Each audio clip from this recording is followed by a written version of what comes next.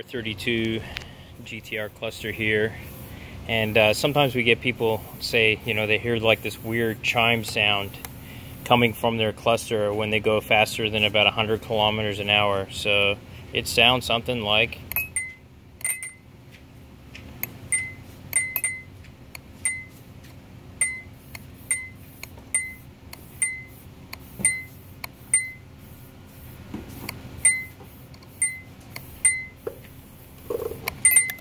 anyway. That's the cluster, and let's say we going above 100 kilometers an hour, it will ding. I also call it the ding ding dinger.